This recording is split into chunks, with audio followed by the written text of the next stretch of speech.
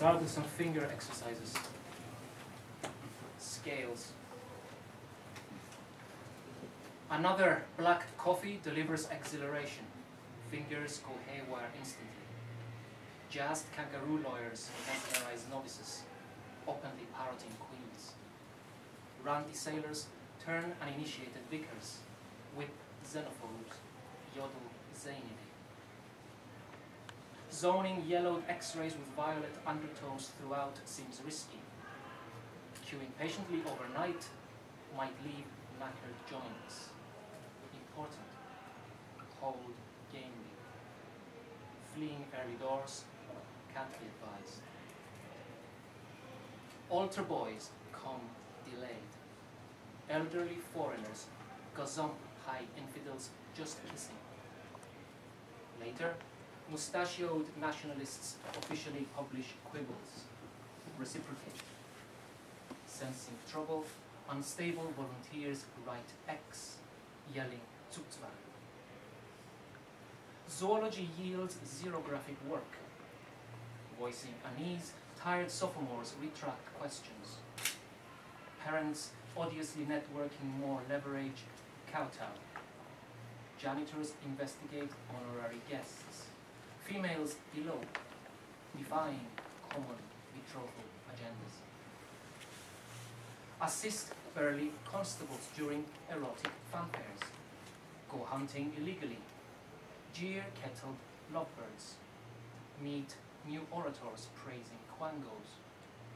Read speeches totally undermining visiting workers, X-rated yogis, zithers. 0-year Christmas went viral. Unnameable tribes seeking ratification qualified poetry's objectives. Nobody mentioned liberty. Knowing journalists inadvisably halted gleeful fictions.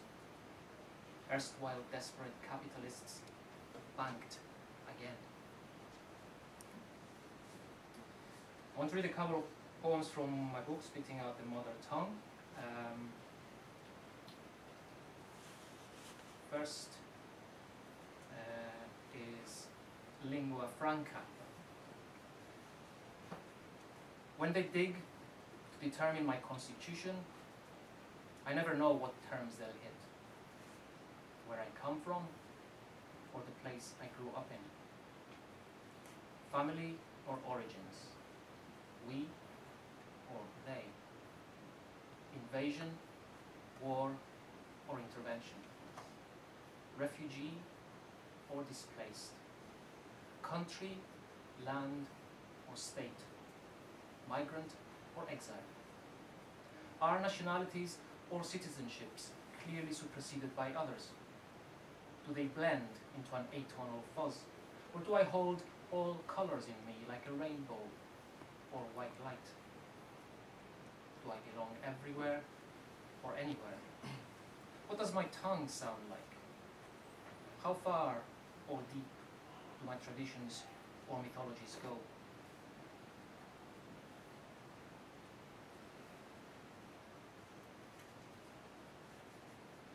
The cheeses of Cyprus. In the rugged interior, shepherds have continued to keep goats and sheep through centuries of conflict, making cheese in the same way as their forefathers. Halloumi is a cooking cheese. Its character is only revealed when heated. It holds its shape when fried or grilled. When slices of it are placed in a hot pan, the outside becomes crisp and slightly charred, while the center melts. It's now popular among young chefs in Australia, New Zealand, and the west coast of America. Halloumi is also made in the Lebanon and Romania. Other cheeses common in Cyprus are the Greek feta and cascavalli, related to the Bulgarian kachkaval and the Italian caciocavallo.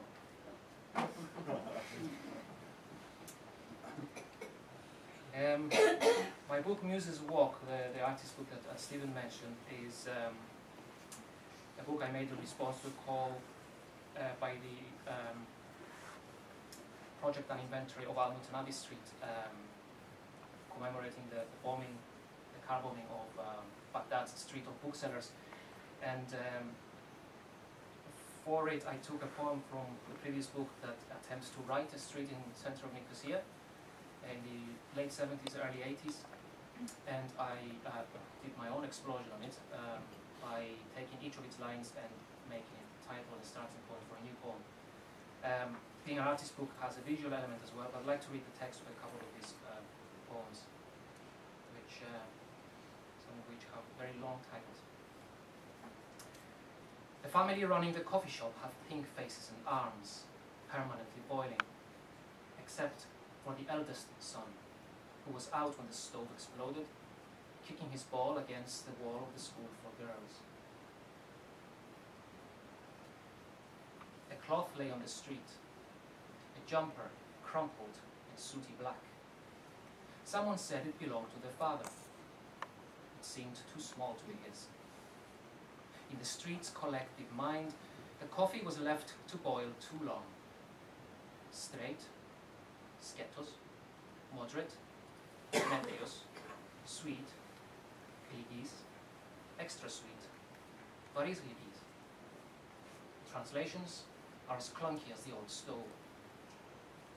The mother wept, bemoaned her look, skin dripping from her face. For weeks the site remained untouched. Then they returned. They cleared up and fixed the shop and started serving again. Their new skins set, features spelling sorrow.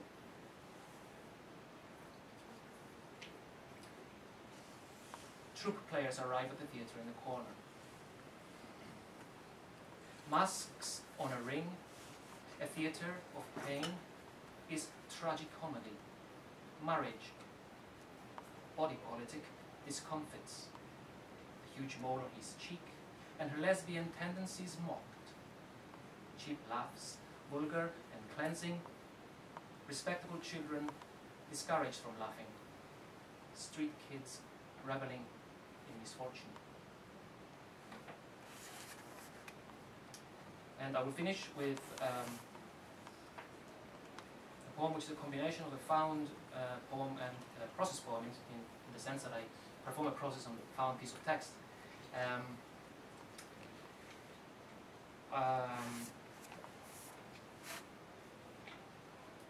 I take some of the words and use synonyms in each individual, in each successive stage to change it to something slightly unrecognizable.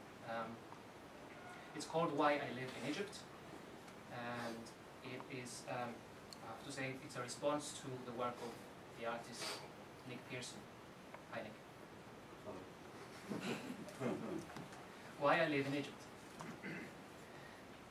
The lifestyle here is very simple. I start my day with coffee and fruit on the beach in the morning, and then either work on the beach talking to people about the diving courses, or take a group out and guide them through the corral. In the evenings, the whole working community gathers to play pool, have a simple dinner, maybe falafel or Egyptian pizza, and watch The Simpsons at 6 p.m. Some things are the same all over. The lifestyle here is easily understood, uncomplicated and humble. My day starts on the beach in the company of coffee and fruit, and at that time I work talking to human beings about courses in plunging steeply downwards or disabled groups and guide them so as to inspect all or part of the coral. In the evenings, the extent of the functioning community gather to cooperate in pool, own simple dinner, maybe falafel or Egyptian pizza, and clock The Simpsons at 6 post-mortem. Some personal belongings are personal belongings, all end. The elegance of biography in this place is easily understood, straightforward, and of low rank.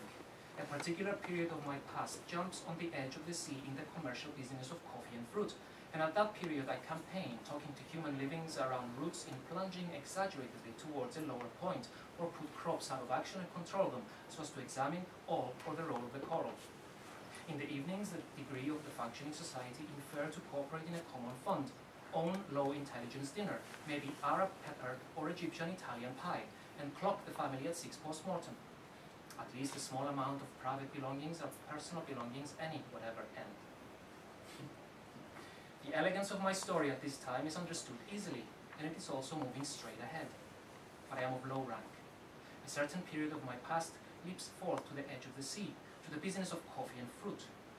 During that period, I campaigned to men in living through the route of thrusting quickly towards a point of lower levels to put related people out of action and control them. Thus, I could examine everyone for the role of the chorus. At the conclusion, the level of functioning in the society leads to cooperating into a low intelligence common fund, to owning all, maybe Arab, Egyptian, and Italian food. Prop the family at post-mortem 6, at least an amount of their belongings are belongings, whatever the end.